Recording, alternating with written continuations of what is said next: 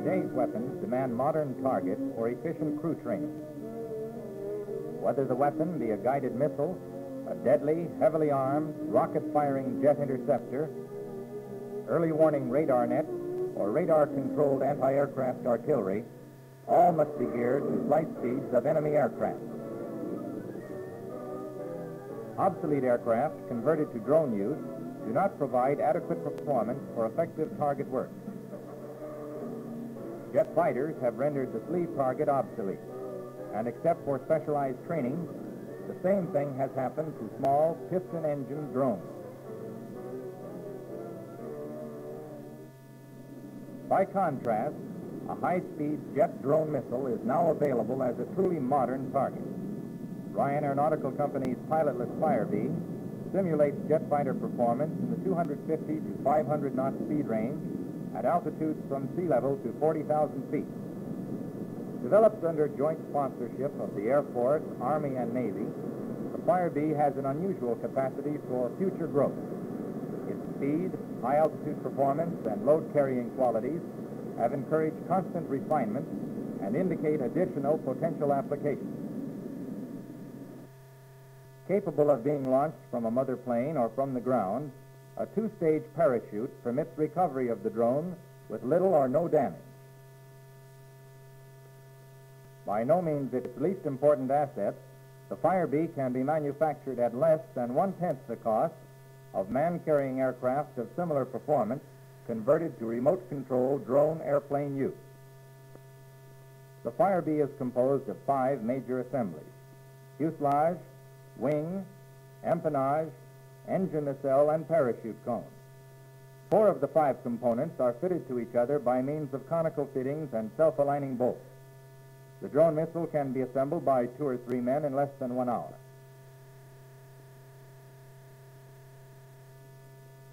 A Fairchild J-44 turbojet engine of approximately 1,000-pound static sea-level thrust powered the bird in most of its early flight.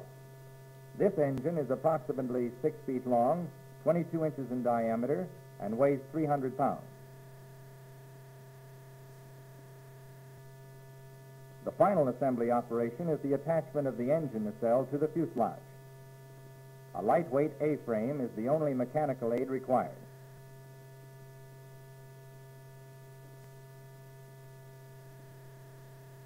The forward pair of nacelle bolts act as hinge pins, allowing the after end of the nacelle to be lowered for easy access and servicing of the engine. This version of the Firebee has as its power plant the J-69 Marbury engine, developed in France and to be manufactured in this country by Continental. The speedy drone missile has a wingspan of approximately 12 feet and height of 6 feet. Less than half the size of present-day jet fighters, the Firebee is 18 feet long. Its empty weight is 1,200 pounds, and gross weight with 100 gallons of fuel is about 1,800 pounds. Constructed of aluminum, magnesium, some stainless steel, and plastics, the complete drone is shipped from the Ryan plant in a group of 4 containers with a total weight of about 2,500 pounds. Over 4 years ago, the initial test program was begun at Holloman Air Development Center, Alamogordo, New Mexico, under Air Force direction. Before any Firebee flight, a careful pre-flight check of the entire bird is conducted. Electronic equipment is given a careful bench test prior to installation in the drone missile.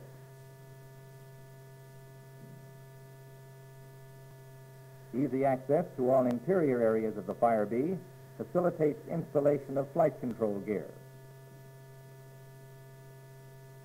Ryan engineers take full advantage of each flight to study the airborne performance of the drone.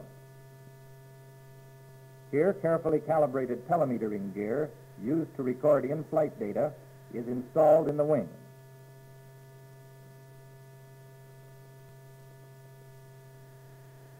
Electrical power and a flight control box enable the crew to simulate in-flight control surface motion.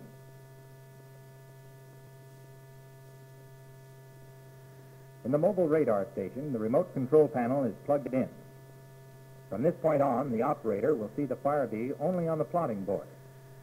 Radio contact has been established with the launching aircraft and the chase plane. An F-86 pilot provides a running commentary. The target engine has been started. Transfer the internal power and prepare for release. The final countdown begins. Minus 10, 9, 8, 7, 6, 5, 4, 3, 2, 1, you're up. Are you clear? What do you think, Chase Plane? Chase Plane here, the top is very nice, it's holding straight and level. Wait a minute. Still descending just a little bit, leveling out and holding a straight course.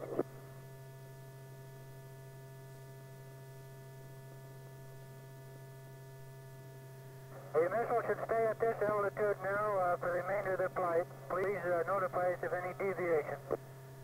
Roger, will do.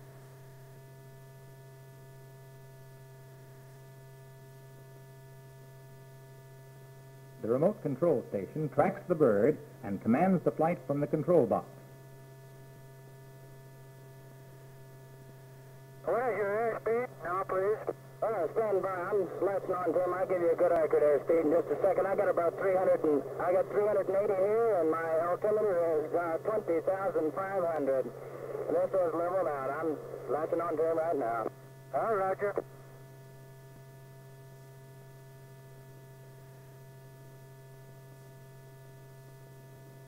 The other range facilities are now busy at work.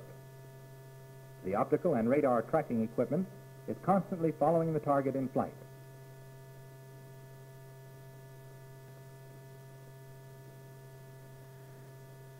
Command signals to the drone go out over the radar system. The commentary between the remote control station and the chase pilot in the F-86 goes on steadily.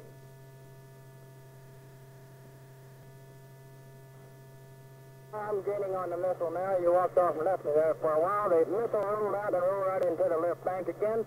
I have an indicated airspeed of 340 and just about holding my own with the missile, maybe gaining a little. Altitude is 20,200. The missile is in a gentle climb.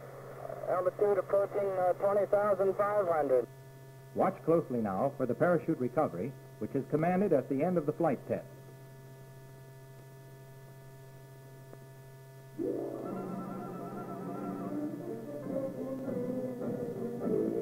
How's the recovery, okay? Well, the recovery is pretty good. Your altitude now is just a little over 20,000, almost 21,000. It popped out okay. Roger, that's it, I got it.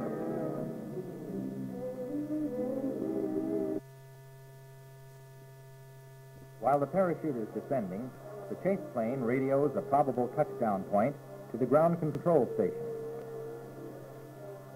Recovery of the drone missile frequently takes the pickup crew into rugged, often trackless terrain.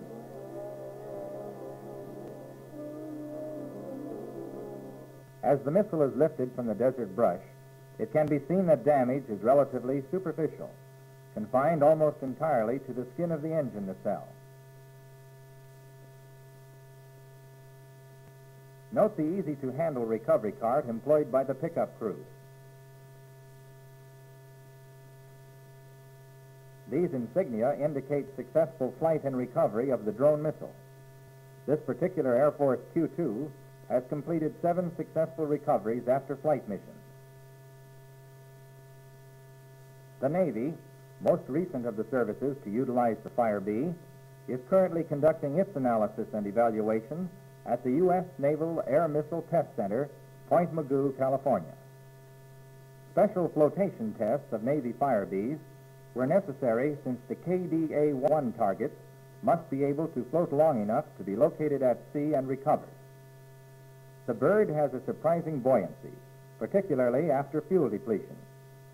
Flotation is expected to be a standard requirement on future Firebee models. Following hangar checks, fueling, and final weight and balance checks, the target plane is wheeled to the flight line for loading aboard the launching aircraft. Navy test specifications call for a wing launch. Here the bird is hoisted into position and secured to the outboard wing bomb shackle. The launching aircraft is ready to take off with the Firebee firmly secured in the wing launch position. The mother plane can take off with a Firebee under each wing.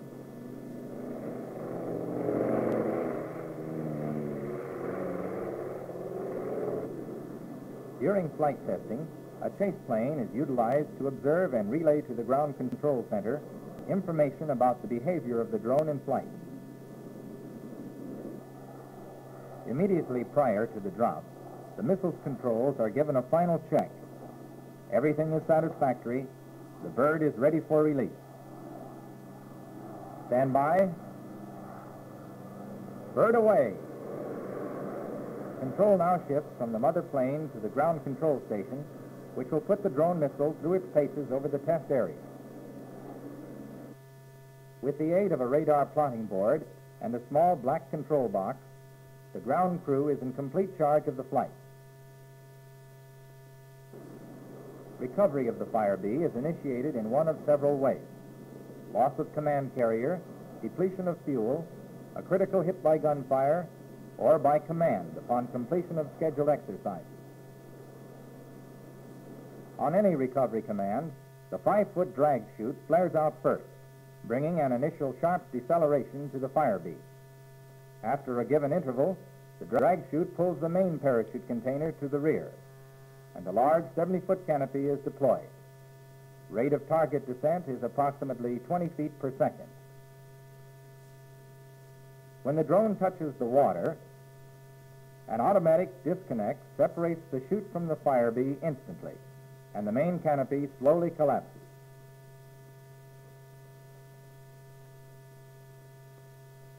At sea, this prevents the drone from being dragged off balance and taking on water internally, with increased probability of loss by sinking. On land, the separation prevents strong wind gusts from dragging the drone on the ground, with inevitable subsequent damage. Hoisting the bird and its parachute aboard a recovery boat is a relatively simple operation in normal seas. A short bridle is attached to the risers, and the drone is quickly lifted aboard. As soon as possible, the bird is returned to the shop for thorough inspection for any damage sustained in the drop. The engine is partly dismantled. The shell is dipped in a tank of fresh water, while the internal parts are carefully lowered into another tank filled with Tectil. After a thorough washing, the parts are cleaned and the engine reassembled and reinstalled in the nacelle. Meanwhile, all the non-watertight components of the drone missile are washed in a freshwater tank, lifted, dried, and thoroughly inspected for traces of corrosion.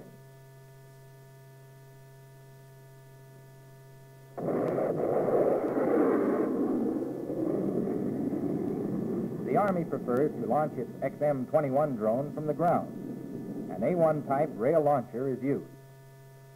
The Firebee has also been launched from the Ryan zero-length launcher, shown here mounted on its rotable cart. In both rail and zero-length launches, the target is boosted aloft by a rocket assist of some 11,000 pounds for a period of 2 seconds, following which the target's jet engine provides the necessary flight thrust.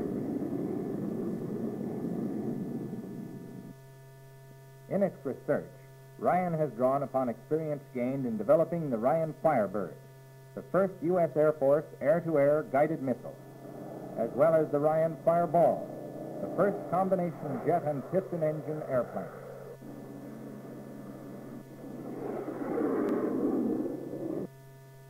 In addition to its aerodynamics accomplishments, Ryan has pioneered extensively in the field of automatic navigation, electronic guidance systems, and control systems for flight vehicles of the Firebee type.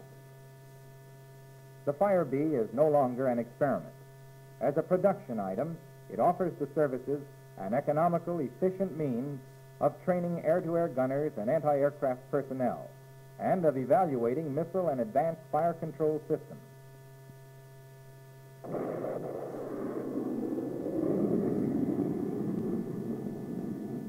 Produced for less than 1/10 the cost of man-carrying aircraft of comparable performance converted into drones, the Firebee's recovery system permits repeated use of the target. The Ryan Firebee is the most efficient means of providing modern weapons evaluation and training to the men who man America's defense systems.